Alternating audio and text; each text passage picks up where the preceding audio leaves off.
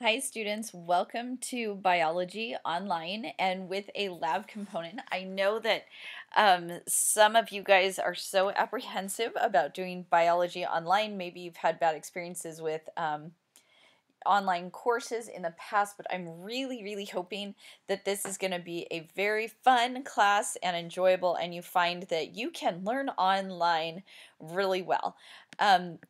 And we're going to do the lab online too. So I'll usually have instructional videos like this that will go over the top level highlights and the most important things that you need to get out of the readings and other videos that you'll see during the week.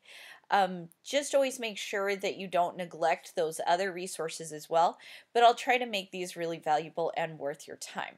So one of the things that's really important is to put Canvas on your phone. So having Canvas on your phone is really helpful for checking your grades. At the beginning of your course, at the top of your course, I have a module called about this course, and it has some important information like the calendar and the syllabus. It also has a page that explains how to put Canvas on your phone and how to update your smartphone. So I've made that into an optional assignment, but if you send me a screenshot in that optional assignment of Canvas on your phone or you updating your avatar, then I will give you 2 extra credit points on your first quiz. And you might not think that's very much, but when your first quiz is out of 20, that can grade or raise your grade up 10%. So it's pretty good.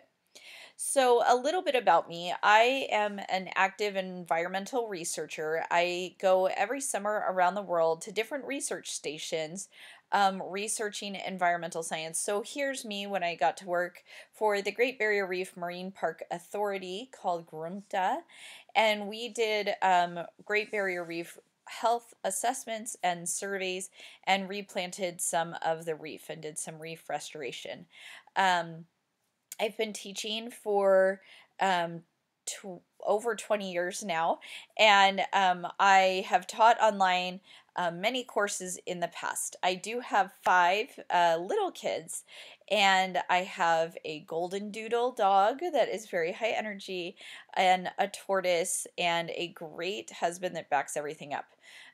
In my bio about me, you'll find all the other research stations that I've been to, and as I go through my lectures, I'll talk about those. But I've stayed summers in Borneo studying the rainforests, and there's a whole YouTube series about the work that we were doing there in Dano Garang.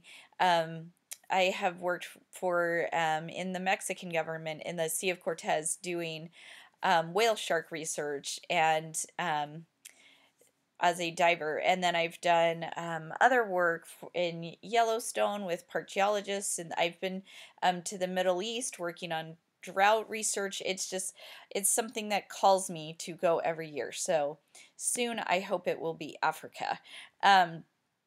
So that's a little bit about me. I have 2 master's degrees, one in biology and one in educational technology. Both of those together make me a good online science teacher, hopefully good.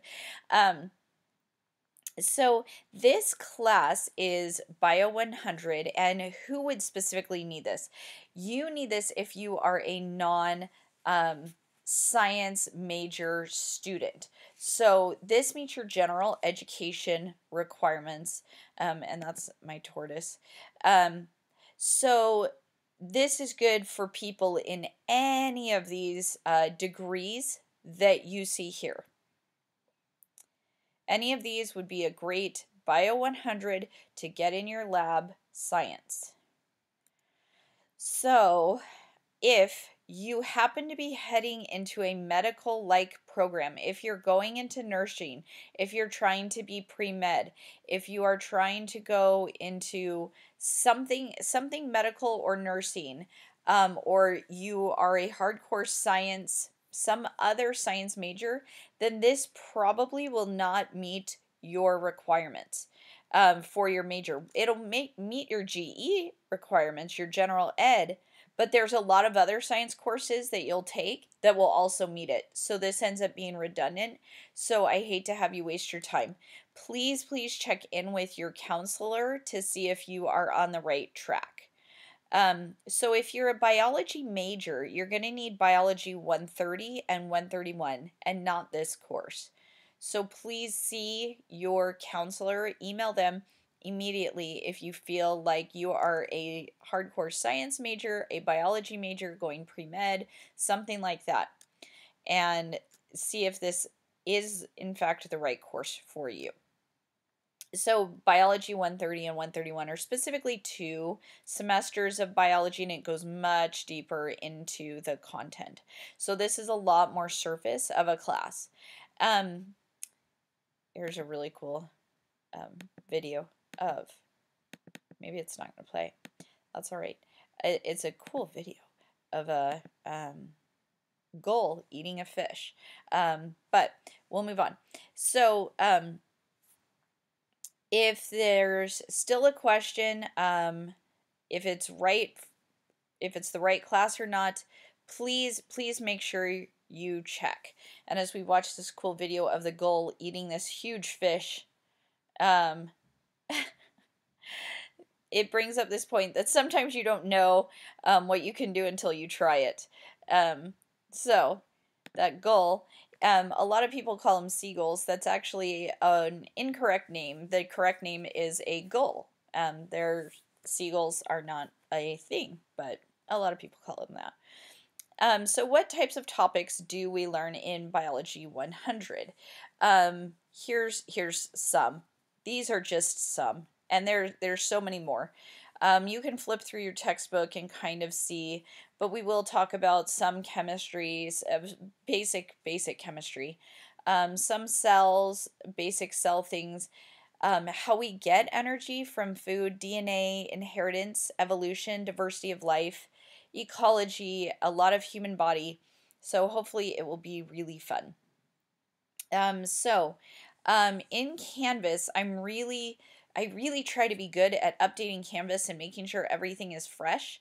So always go and check it for course announcements, practice tests, labs, syllabus. Always check your grade. If you find something that's incorrect, email me right away because I like to know and I like to fix things. So please always email me if you see anything. This is the book that you can buy a paper copy version of it. Because this course is online, you might want to consider buying a paper version of it. You can get it on Amazon for about $25, but it is also free. So in each Canvas module, I have a direct link to the chapter for the week. So you can go ahead and read directly online, or you could print just the pages that you want. But I just know for some students having a set textbook is helpful, but you don't have to have it. So maybe you want to try the first week or two, see how you do, and then decide if you're going to purchase it or not. So you can share them. These are different places where you could potentially get a book. What's going to be critical for this course is that you have a computer and you have a really good internet connection, so that you don't get yourself in a position where you're starting something last minute and then you're not able to get it turned in because your computer wasn't working or the page wasn't loading. Just always stay on top of things. I will usually try to list all of the assignments for this week and then all of the assignments for next week, so you can always look ahead and move ahead to those 2 weeks worth of work. So what is an honor code? You can work in teams for some things, studying, discussion boards. Some labs might have some teamwork that we are going to list online. But for the most part, quizzes and tests obviously need to be done on your own. So the grade breakdown is going to be that tests are your exams, which are 3 big exams of the semester. They will be worth 40%. They'll be online on Canvas. And then you'll have your labs worth 40%. Quizzes that you take each day, usually each, we have them, since you guys meet twice a week, we'll have two sets of quizzes a week. And then discussion boards are worth about 5%. If you're not good on tests, know that they're open book, they're open note. You can go and look, and the best part is that well, I don't think I listed yet, but each quiz you will have 2 chances to take the quiz. So the system is set to keep your highest score, so you can take the quiz, kind of see how you're doing, and then go back and study those specific topics that you missed. So there's no time limit. And if you're late on any online quiz, test, lab, or discussion board, you'll just lose 5% per day that you're late. And I say just because, but that eventually adds up. So each day that you're late, because this is a fast-paced course, we really can't get very far behind. So please just stay on top of that and move things along as you go. So, and a lot of times I will send alerts if I see that things are missing. So how on earth are we going to do the labs in an online course?